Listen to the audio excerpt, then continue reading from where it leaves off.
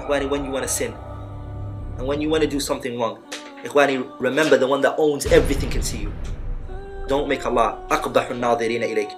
When you lie, when you trick, when you fall, when you speak wrong, when you act against your religion, you respect others and you wouldn't want them to see it. But when it comes to Allah, you do. And who's better than Abu Bakr as-Siddiq radiallahu ta'ala an?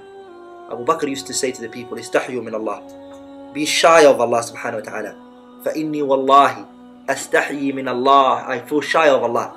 That when I go to do my call of nature, Abu Bakr as-Siddiq, when I go to do my call of nature, wallahi, I veil my face, haya'an min Allah, because I'm very shy of him subhanahu wa ta'ala. Abu Musa al-Ash'ari, the great companion he said, wallahi, maghtasaltu qa'iman. I never had a bath standing up, ever. I mean, I never straightened my back. بمعنى ما استقمت ظهري. I never straightened my back. Why? Abu Musa al-Ash'ari was said, he always used to have a bath sitting down, and he would have it in a dark place. Why? Haya'an min Allah, because he was shy of Allah. He didn't want Allah to see his aura. He didn't want to show Allah this. Haya. Ikhwani, the shyness of theirs reached an extent that the companions, they came to the Messenger sallallahu alayhi wa sallam one time, and they asked him, Ya Rasulullah,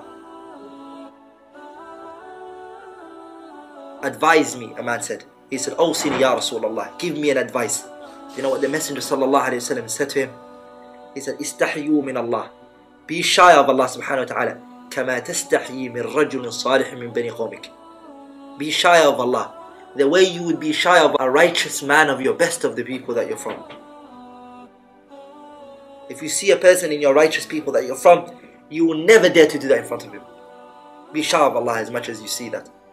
No one would ever dare think of the best person as the most noblest in your eyes and try to picture yourself in front of that person.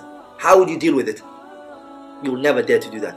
Then remember, don't make Allah the one that you belittle more than that person.